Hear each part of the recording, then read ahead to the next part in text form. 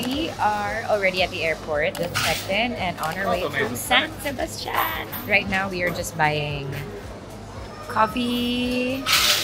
Miggy, how are you? I want the sandwich. We are headed to the gate right now, but I'm super excited kasi I heard ang sarap ng pagkain sa Sansem. Like everyone who's been there really tells me probably best meals of their life dun daw talaga. So, excited. While I'm carrying my food, thanks Miggy.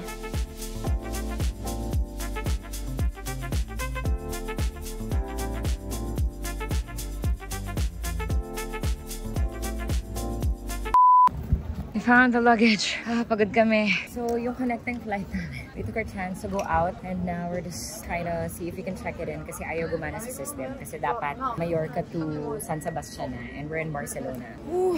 Yeah, don't get lost na. Date lang. Nahanap na yung maleta ni Miggy. Watch my looks for the next couple of days. We're gonna be so inspired. After 9 days, nahanap na namin. Going backpacking in Spain.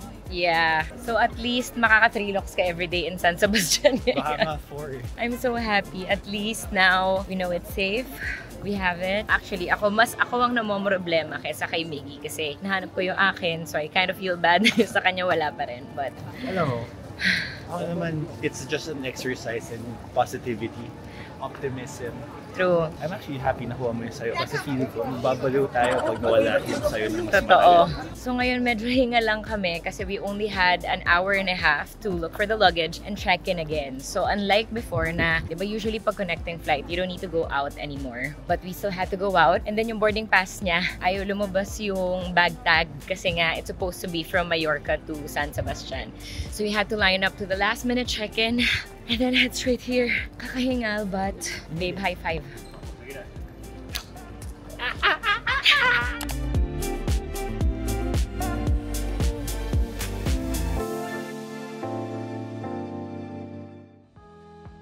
Ang lamig!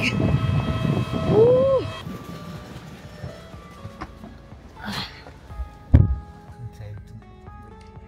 Wear a suit here. My luggage.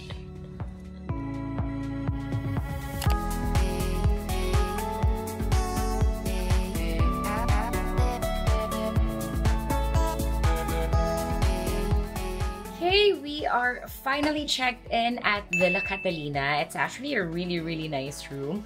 Plus, we also have a balcony. Super nice. This is it.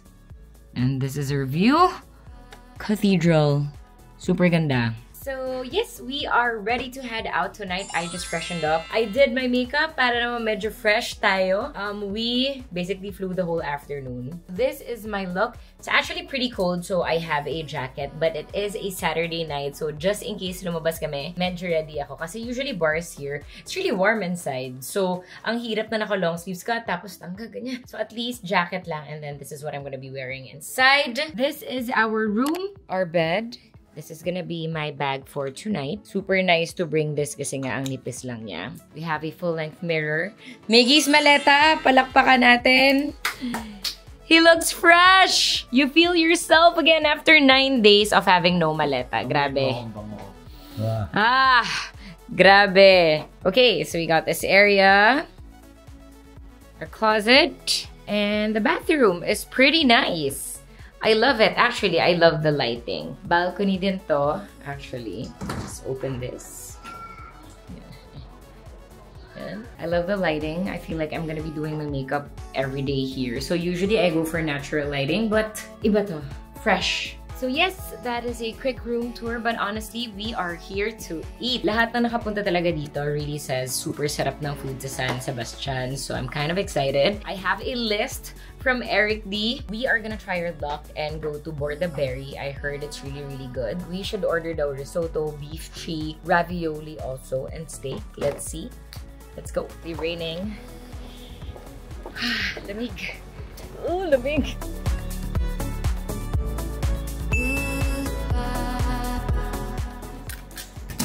Change out. Lamig. Sorry. Bar Echoes.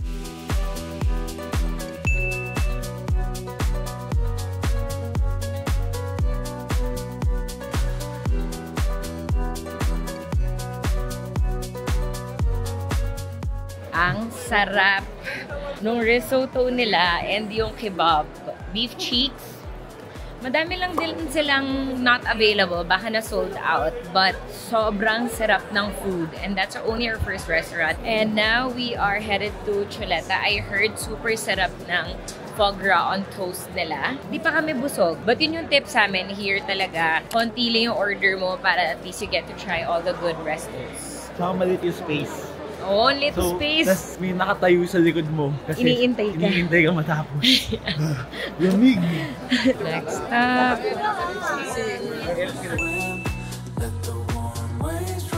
What did we order? Kuha, a la plancha, superones, sangria, Croquetas. croquetas. And anchovies na fried. Every stock may sangria? Ha?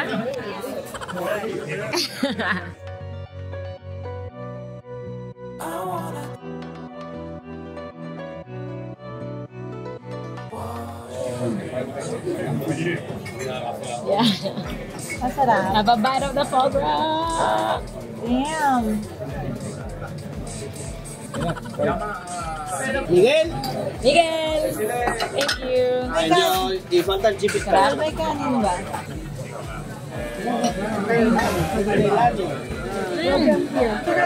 Oh my God.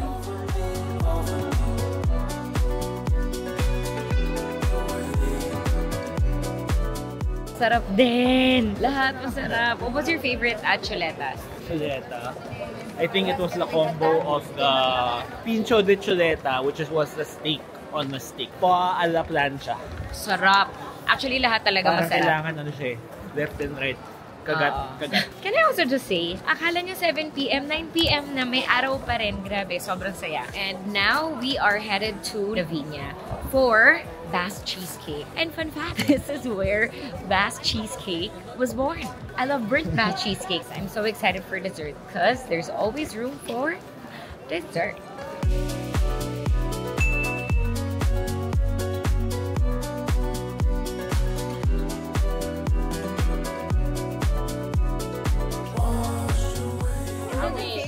Cheesecake. It tastes like that's a flan. Yeah.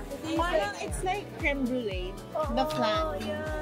Without the bird. Yeah. I didn't like it.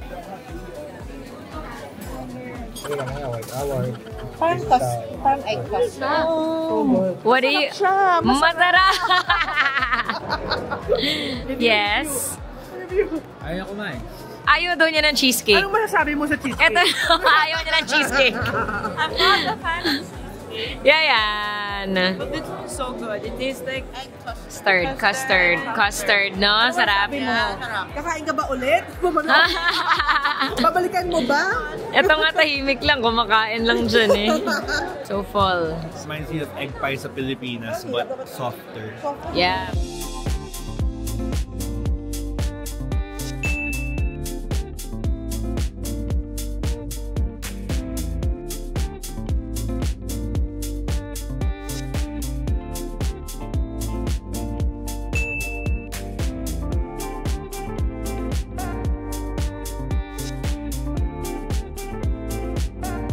Solid first day. Di ko in-expect na lalabas pa kami, to be honest. Kasi ang sarap na ng kain namin kanina. And everyone wanted to go home. But, sabi ko, one drink. Ako talaga. Sabi mo? Sabi ko, one drink. Nag-yes naman lahat. Ibig sabihin, everyone wanted to spend more time with each other. And so, everyone left na after the first bar. Kami ni Maggie. Game pa kami mag-second bar. We ended up at B Club na hindi namin in-expect kasi pagdating namin dun, sobrang tahimik pa lahat. And then, once we got our drink, parang biglang plus 20, 30 yung tao. And it was fun. So, now we're on our way home. We also passed by an Asian grocery store earlier and we got Tin cup. Gusto naman ng Asian food, but yes, we're gonna have a shin cup tonight. Sabaw. Mainit And na sabaw. Mainit na sabaw, and then we are ready again for another day tomorrow. Hola!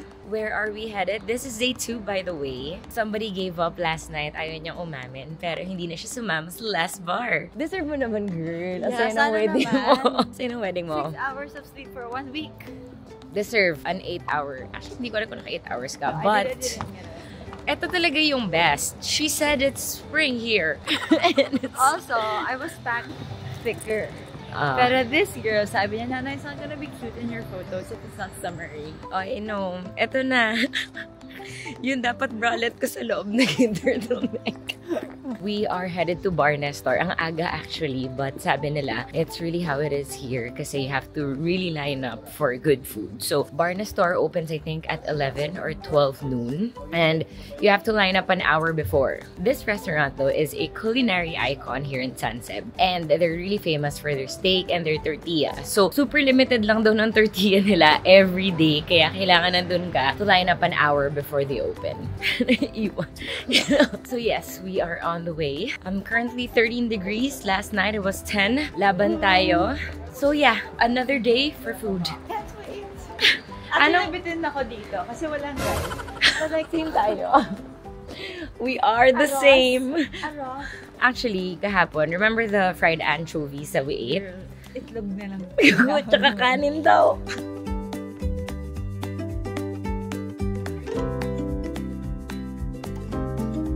Got croissant and coffee.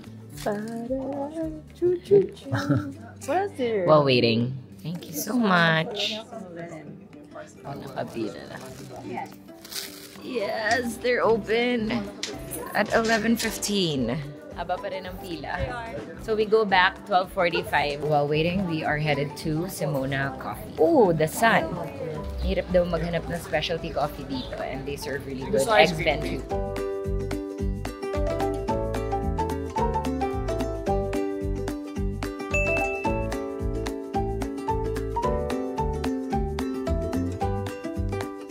Uy, may maleta ka na. May maleta ka na. Yes po.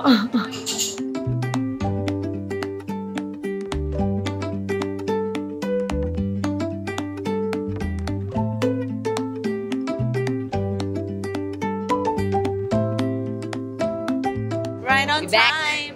Right on time. Time. Jam. We only make 2:30. And so once it's done, ito na yun. Sarap. I wanna wait for the steak. Yes. Miss Bigger. Babe, what can you say about the tortilla? Ito yung explanation. Ito yung explanation natin, ubos. Undercooked yung gitna. So it's like layers of like potato. I'll make you one. Parang I know how to make this.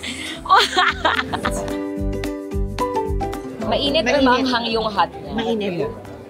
Color. Salt. Iba talaga yung salt. Ang daming salt. Yeah, sarap. Ang sarap. Barako, pero tayo ako lang. Filipina. Viva Filipina! Manila. Hey! Let's go, Bulawayo. Bulawayo aquí. La barra. Wow! Alam mo na kung sino yung mga gigil.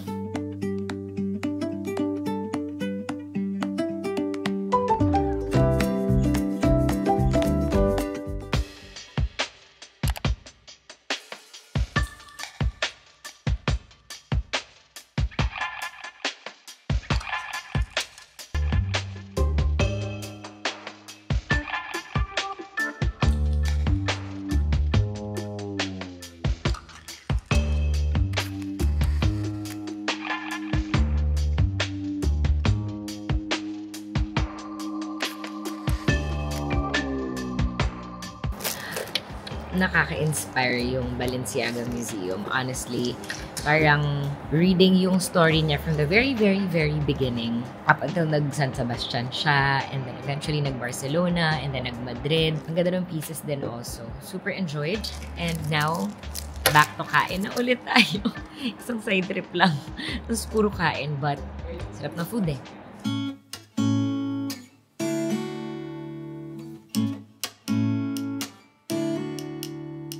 Lamig.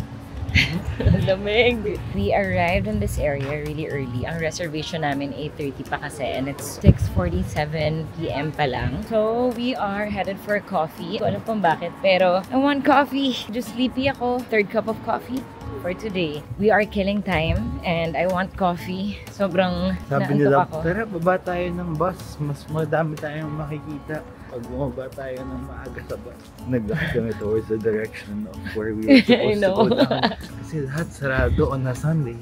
I know. Lamig. Hot coffee, hot coffee. Go yan. Lito. Anyway, we're here at SARAP Coffee.